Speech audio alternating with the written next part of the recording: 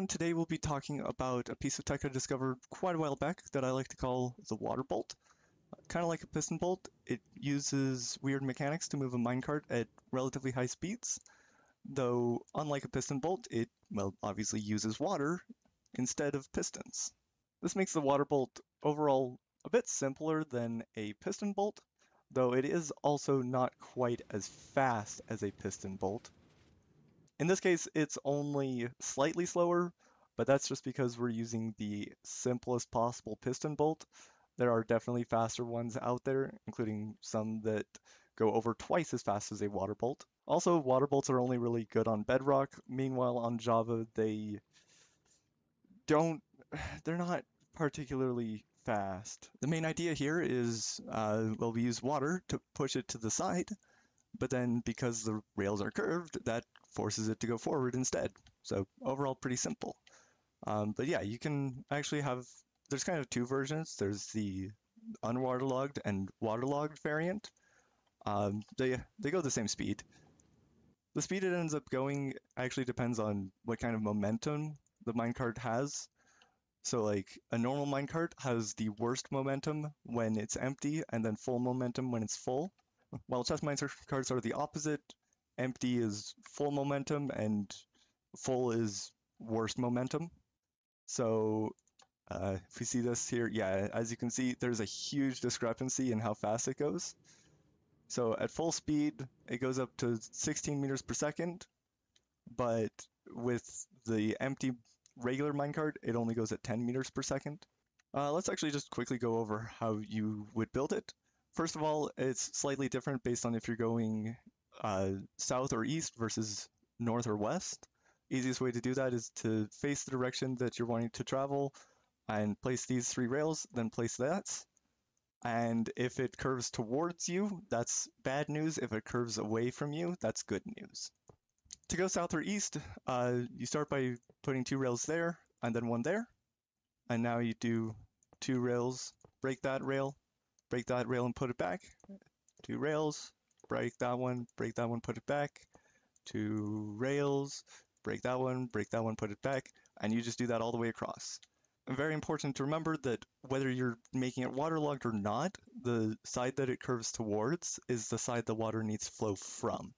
If you want to go north or west, one way to do it is to start by powering all of the spots and then do it mostly the same way as before, but you need to make sure to break this one and put it back before you break this rail.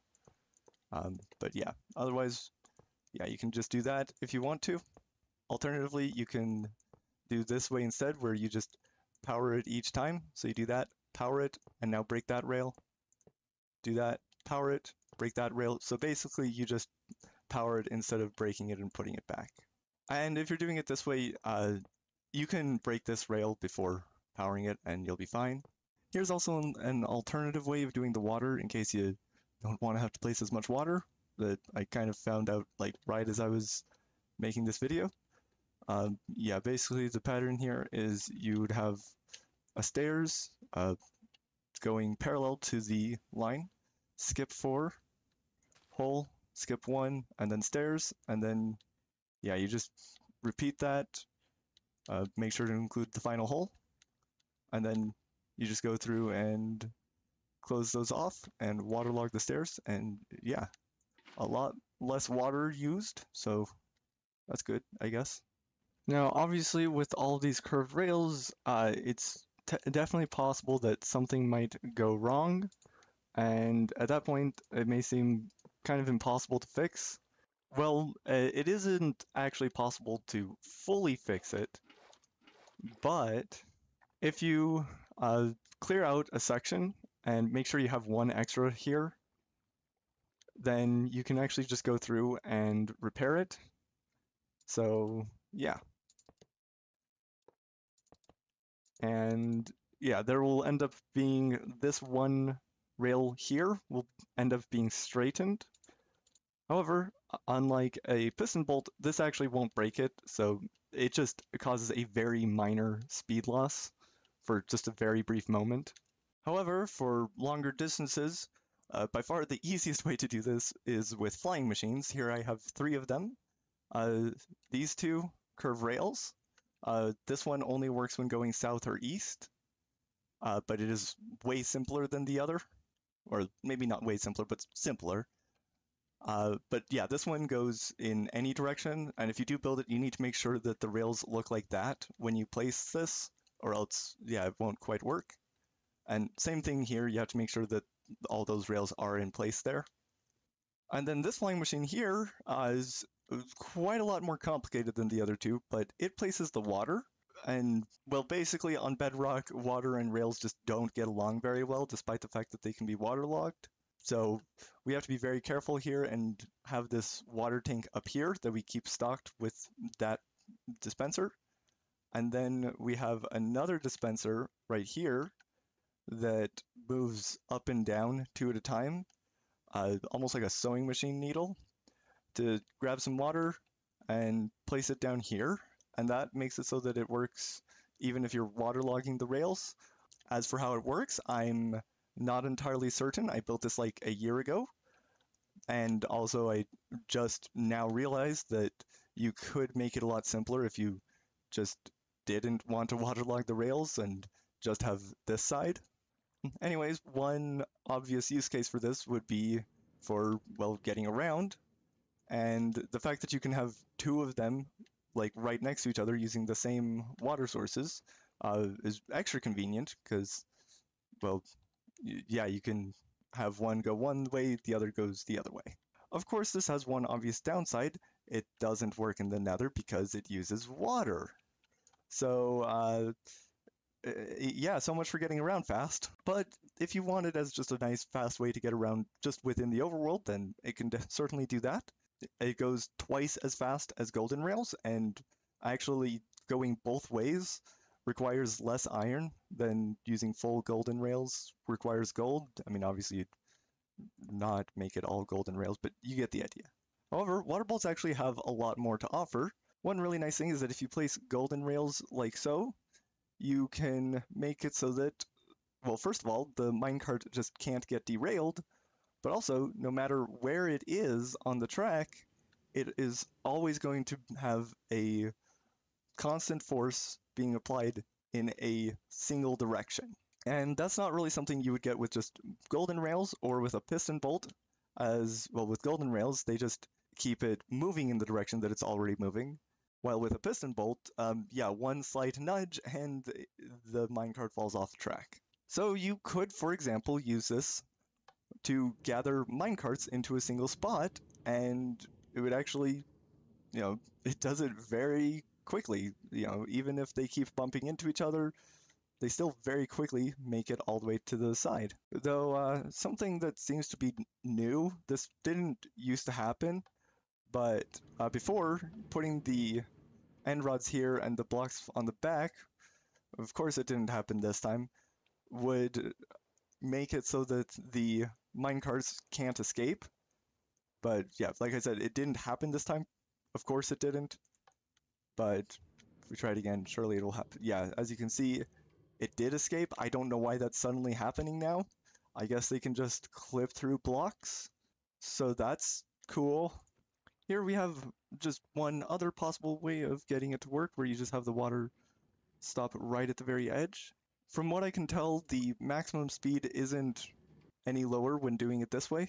And with this version, even if the minecart got like heavily derailed way over to here, it'll still always be pushed right back onto the water bolt. One potential use case for this would be mob farming, because yeah, it makes sure that even if it gets derailed, it will always just get right back on track, and it moves the minecarts pretty fast. So yeah, even if it gets jammed up, it'll have that constant force being applied. So yeah. Now let's actually talk about the speed again, because there's actually another really neat property. So first of all, the way I know the speed is I have this thing for it just drops arrows so that you basically get a timeline of all the positions it was at. Yeah, and here we have 5 arrows every 4 blocks, and that pattern is very consistent, so that means that it is moving at 16 meters per second. Meanwhile, with an empty minecart, as you can see, we have just 2 arrows on every single block, which means that it moves at 10 meters per second. There's some slight oddities here and there, but yeah. But here's the really cool thing. You can actually limit the speed by placing blocks right here. And yeah, so in this case, it gets limited to just 5 meters per second. It is spending 4 game ticks on every single block. So yeah, much slower than the 16 from earlier. And by placing blocks with different hitboxes, you can get different results. For example, with Amethyst, this allows a full momentum cart to move at 10 meters per second. Now, speaking of 10 meters per second, that might sound like the perfect speed to have it travel over hoppers. Hoppers are only processed every other game tick, at least I'm quite certain they are. A lot of my tests have confirmed that. I haven't fully confirmed it, but yeah. However, just due to the part where it straddles over 2 different blocks at once, you can actually run it over hoppers at full speed, and every hopper will get an item. This brings up another potential use case, item distribution. Here I have at least an idea for a furnace array that even locks the hoppers. 2 different styles here. One would work with hopper minecarts. Maybe it might actually end up pulling out these items. And then this one would not use hopper minecarts, probably the more reliable version. Right now I have no intentions of actually following up with this. I have no idea if it would even be practical to use this. I mean, it moves twice as fast, but if that's practical or not, I don't know. To get these here, by the way, it's a little bit weird. So first of all, you have to go either south or east, and you basically do just a double version of this, like so. And then if you want to go in the opposite direction, you build it going south or east, just like before, and then you go through and power them. Anyways, that is all for today. World download in the description, but most of all, trans rights are human rights.